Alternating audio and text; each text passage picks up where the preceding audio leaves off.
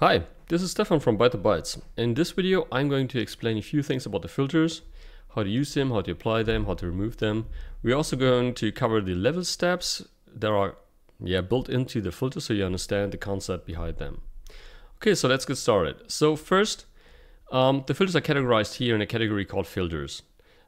Each biome has filters actually, so you can create multiple biomes and each biome has filters, so you can add filters to every biome.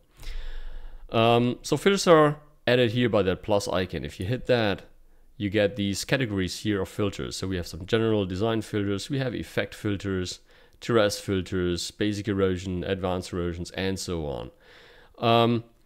Now, if you hover over these filters, you can see that World Creator creates a live preview for the entire terrain, depending on what filter you're actually choosing, right?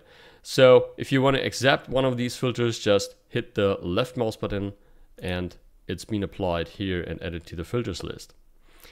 Now, filters can be renamed. If you double click them, you can give them a different name. Filters can also be removed if you just drag them out or if you hit the del key. Each filter has its presets and level step strength. These are always common with every filter that you add here. For example, let's add the plateaus here. You can see that these ones are always the same. You have presets and you have level step strength.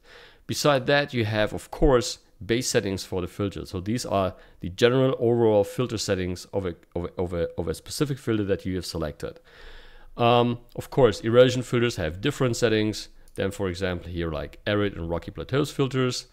And you can change these values and you will see that World Creator is adapting them in real time. Just to show you a few things here, the erosions will work different depending on what you do here with all these settings. Now, let's go to the very first things here, like the presets. What are presets? What are they used for? How can you use them and how can you create your own presets? So the first thing is a preset is just like the settings of a filter initially to a specific value. Like this is the default value you have, then here different types that we have created for you already. Now, if you want to create your own preset, for example, let's do something like less initial water or more initial water, do a higher deposition. And now we want to save that because we like that view, due whatever reasons. So we're going here to the presets folder here, and we go to the filters folder here, and we just create our own folder, and let's call this my presets. Now we're going to drag and drop that filter that we've adjusted with the settings and drop them here into my filters. They now belong inside here. We can rename that. Let's call this my erosion. We are going back to our filters here, and now it's been listed, as you can see here below, under my erosions, along with the other types that we have created here. The World Creator, all these types that you're looking here, because all filters already have their own presets, you will find presets for that filter always listed here in that presets folder. This is a built-in folder, so you can't change or remove or delete or anything with these ones. So you just leave them as they are. If you want to create your own setup for presets, create your own folder structure in here and organize your own presets within your own presets folder. Okay, now we don't want it. We just remove this here. And now let's go to the level step strength here regarding the for the advanced erosion. So let's switch back to the default settings here first. Now the level step strength, what are these and what do they mean? Basically, if you create something in World Creator, a algorithm like the filter is running through the height map, through the initial height map, that would be in this case this one here, and apply its own algorithm. In this case, the advanced erosion sediment flows.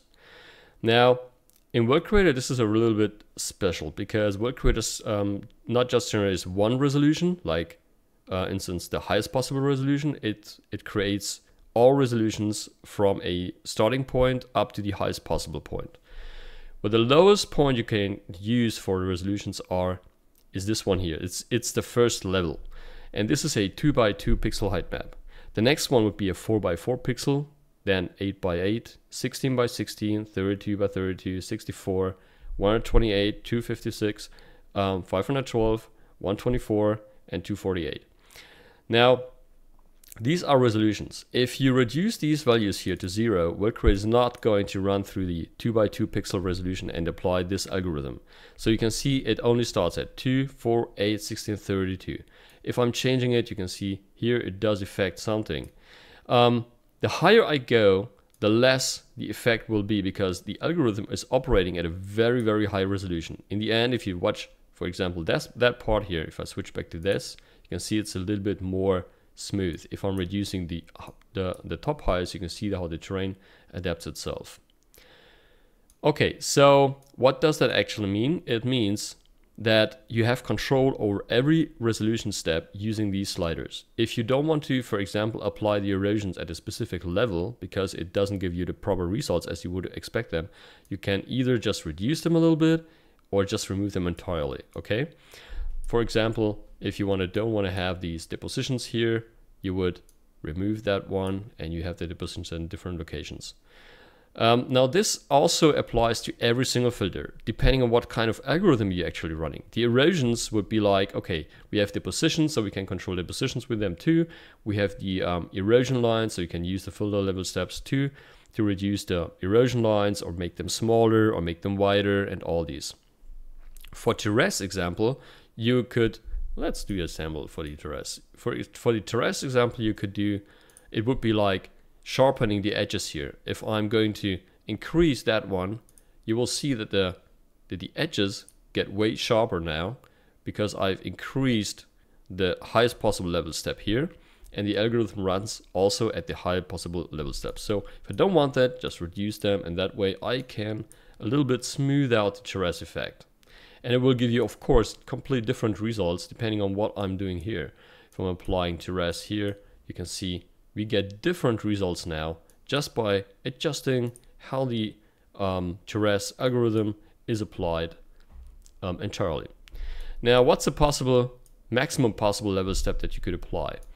That depends on the resolution of your height map, okay? So if you, for example, you have a 248 by 248, so that would be level 11. This is what you can see here. If I go down to 1 meter, I only have 1024, 1024. We only have 10 steps. So that's important to understand, really, really important to understand that you can adjust these level steps and the strength and how the blending is accomplished by the filters depending on what resolution you are currently working on, okay? Okay, so this is about the level steps. And yeah, the base settings now. I won't step through each of them because this is really filter specific related, but you can view what each of these settings is doing. If you click that icon here, it will bring you to the online documentation that is related to that filter only, where each of these settings explained by 1 or 2 sentences. So it gives you a good hint about what these do, also with some example images showcasing how the result would look like. Okay, so I think what's more important now is also how to reset quickly the settings that you've changed. For example, if you want to switch back, of course you can do an undo, like control and using the Z key. Or another option would be like you could right double click here, always the captions or the labels here, and it switches back to the original values. You can also, of course, use the default slider, the default preset selection, which gives you always the original value of that specific filter. If you are also changing values, single values, and want to have the original back, then just double right click that slider and it jumps back to its original state.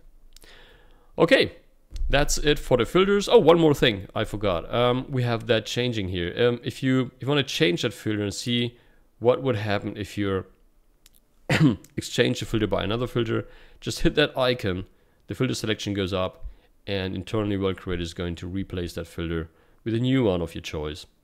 And you just have to submit with the left mouse button. Okay, but that's it for now. Thanks for watching, have a great day, and stay safe.